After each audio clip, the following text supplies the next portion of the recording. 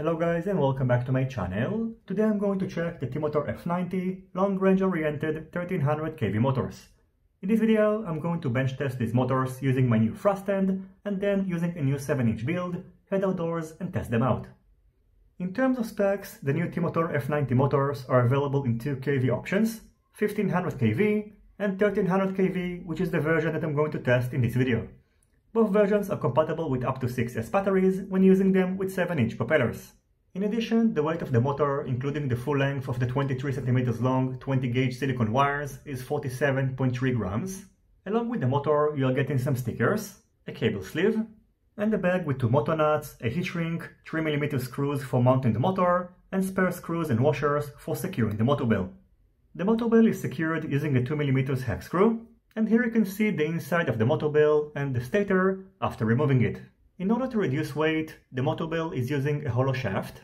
On its top side you can find the usual grip pattern for better securing the propeller, and inside the motor bell you can find 14 magnets.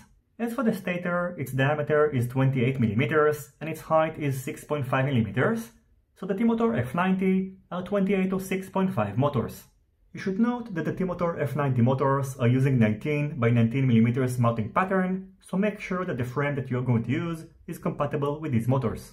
Initially, I planned to use the HLRC Sector V2 7-inch frame, but unfortunately this frame is compatible only with 16 by 16mm motors, so eventually I ended up using the GapRC Mark II 7-inch frame, which is compatible with both 16 by 16 and 19 by 19mm motors.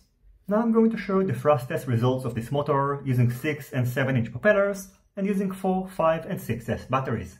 After the thrust test, which by the way its results are going to be included down below, I'm going to show some flight footage using this new 7-inch build. Unfortunately, in this build I had terrible issues with the video where the OSD was flickering.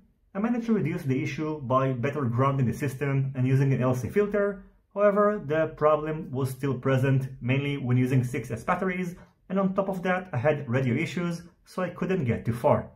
In terms of flight time, I got about 8 minutes using a 3300 mAh 4S battery when a GoPro Session 5 camera was mounted on the drone, and I think that for better flight time and also for better performance, you should use around 2500 mAh 6S battery in case you are going to use a similar setup.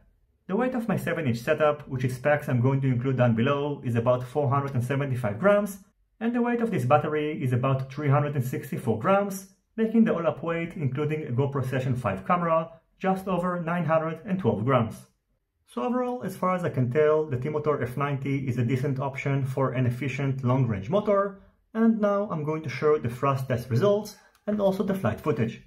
I hope you will enjoy the rest of this video, and as always, I thank you for watching my video. I hope you enjoyed it and you find it useful. If you have any questions, feel free to ask them in the comment section down below. Don't forget to leave a thumbs up if you like this video, and consider subscribing to my channel and hitting the notifications bell if you're not already subscribed. See you on my next videos, and goodbye.